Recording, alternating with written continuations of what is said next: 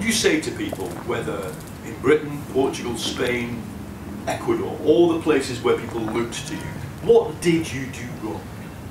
Well, I think what we did wrong, we've already discussed, was that we didn't do enough on corruption and fighting tax evasion. We didn't give enough space to what we're now discussing, the parallel program.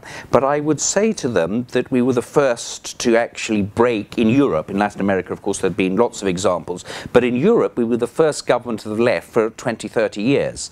And in the negotiations, you can say how well we negotiated, how badly we negotiated, whether we could have done better. But in the end, a lot of people know that our opponents were not arguing about economics and the best way to get Greece out of the crisis or the best way to solve the debt crisis. They were wishing for a Syriza defeat, because a Syriza victory would encourage others to look in a different direction. So I would say that people should be more tolerant about Syriza, because Syriza gave a fight which was for others.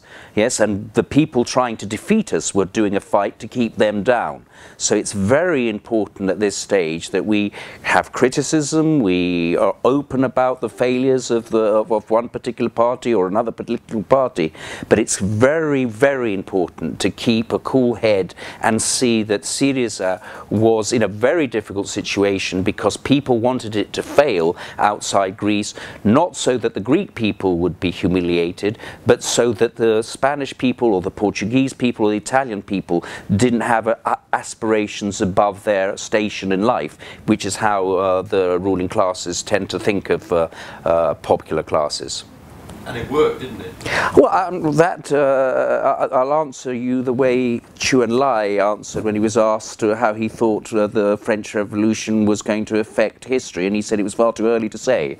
I don't think you can answer that question, and that's why I'm quite determined that people criticise, but they also engage in politics. You've been at this for an entire year. We've been here filming you doing this for an entire year. Not just you as the finance minister, but you as Euclid must feel massive disappointment at what has happened this year.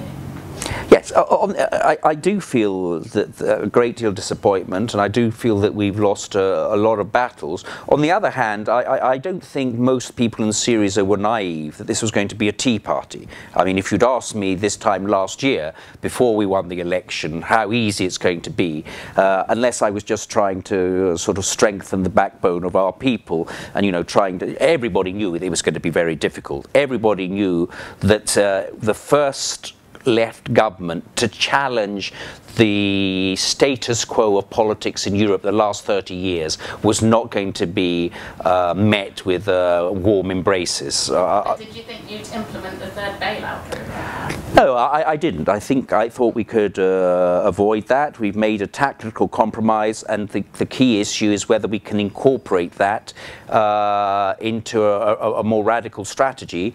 And in my opinion, the answer to that goes beyond Greece. If we remain the only radical left-wing party in government over the next 3-4 years, then I don't think we will be successful, because basically we won't create within Europe a set of forces that are answering different questions and giving different answers to those questions. What will your country look like in 10 years' time if its debts are not written off or otherwise addressed? If the debt problem isn't solved over a 10-year period, then I think Greece, and I would add a lot of other southern European economies, face a period of stagnation. I grew up in an English school where the schoolmasters still remembered the 1930s, the older ones, and they said they used to call the 30s the devil's decade, and they called it the devil's decade because it was a period of stagnation, it was a period of unemployment, the Jarrow marches, and so on. That's what will happen to Europe and southern Europe. Without a relief of debt, without Europe dealing with the debt in other countries, it's going to be another devil's decade. Aren't we there now? We are there now. We are very close to that, but I think that we still can confront this issue. The debt is a supranational, it's a problem that goes well beyond Greece, and the Europeans have to decide whether they want a monetary union that works. Most economists, and I'm talking about over 90% of the economists I know, and not just left-wing economists, even right-wing economists say you cannot have a monetary union without dealing with a debt issue.